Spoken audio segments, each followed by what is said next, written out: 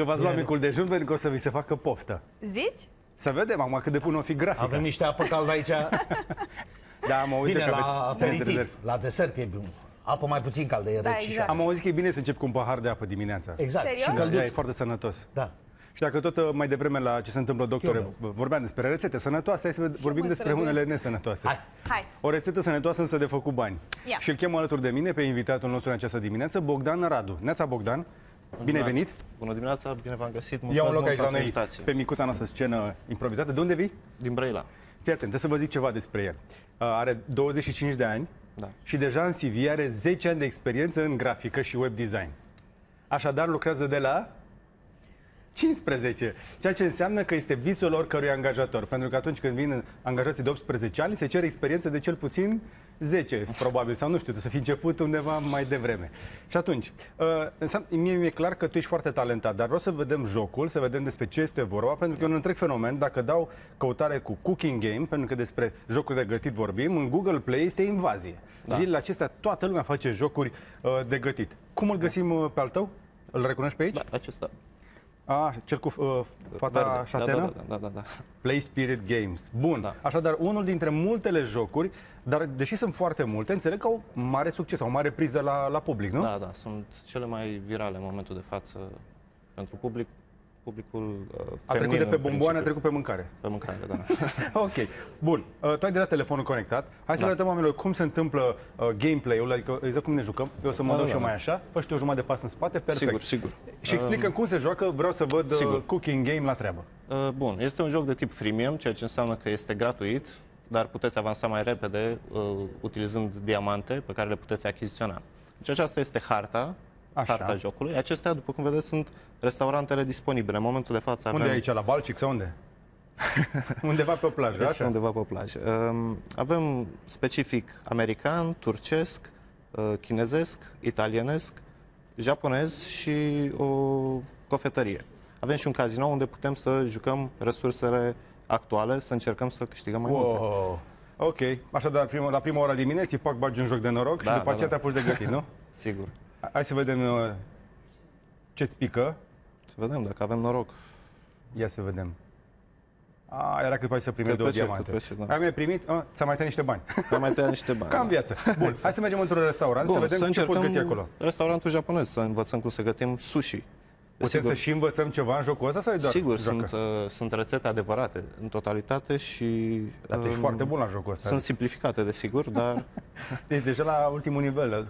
Bine, mă gândesc că ar fi versiunea deblocată special pentru... Bun. Hai să vedem. Așadar, care este misiunea ta? Scopul misiunii este să atingem un profit de $2160. Hai să ne apucăm de treabă. Să ne apucăm de gătit. Așadar, ești în poziția bucătarului.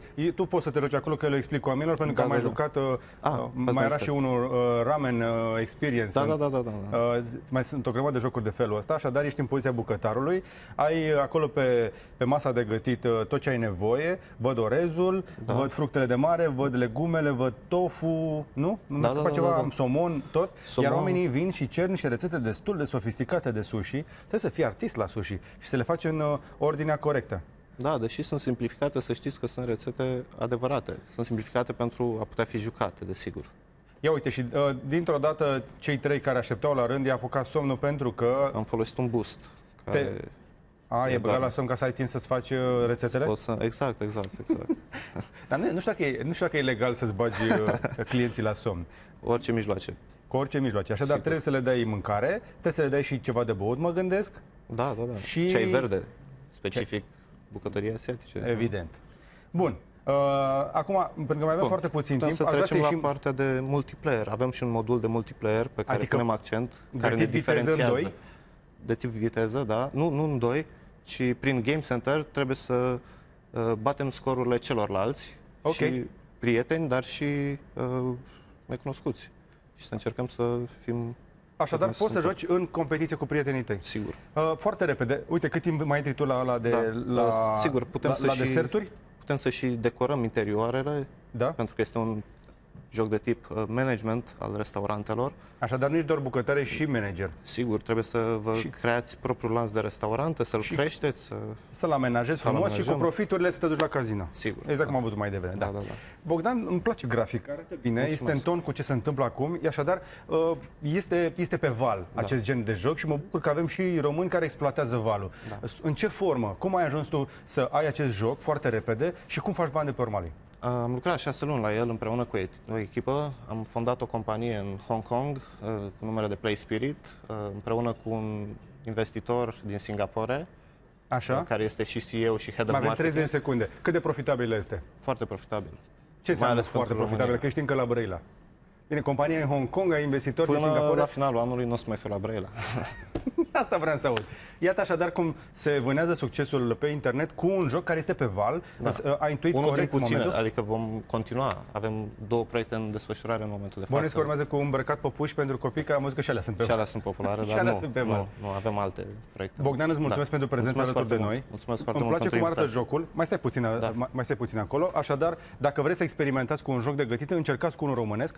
Căutați Cooking Game Play Spirit și pentru link-ul de descărcare puteți să intrați și pe știle protv.ro, în secțiunea noastră I Like IT. Ne revedem la ora 10 cu și mai multe variante prin care vă puteți consuma timpul în bucătăria virtuală. Că poate așa ne îngrășăm cu toții mai puțin. La revedere!